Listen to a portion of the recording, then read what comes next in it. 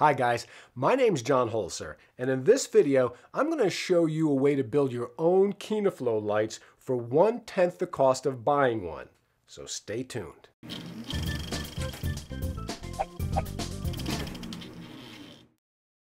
I love Kino Flos, which is why I used them for years on indie film and corporate video sets. It's also why I decided to use them to light my little basement studio. Kinos are a rugged, high-quality light with interchangeable fluorescent bulbs. Kinos produce 5600 Kelvin daylight and 3200 Kelvin incandescent-style light based on which bulbs are used. They use relatively small amount of electricity and stay relatively cool compared to tungsten bulbs. They were a good choice for my small basement studio. The only problem was that I had to take them down and pack and unpack them every time I had a video gig. That was a pain.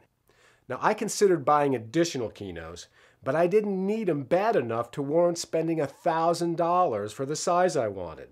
So, what's a guy or a gal to do? Well, I decided to build my own. I call it a poor man's Kino, because after I got the wire, lamp cord, bulb holders, wire nuts, electrical tape, pine board, wood screws, bulbs, and foam core, it cost me just 67 bucks. Woohoo! Now compare that to $700 to $1,500 for a rich man's Kino. Now don't get me wrong, the light I'm about to build is nowhere near as rugged or controllable as a real Kino, but that's okay. I didn't need it to be. It's going to live in my cozy little basement studio. Okay, let's get building. All right, so we've got a 6-foot board. I've got a 9-foot screen.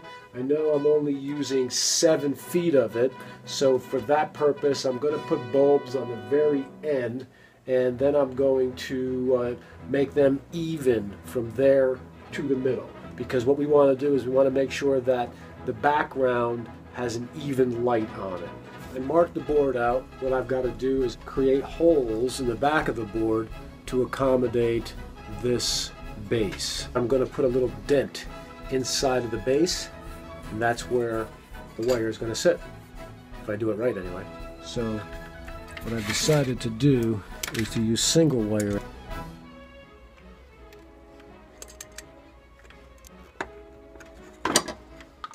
Okay, so at this point we've got in and we've got out, black.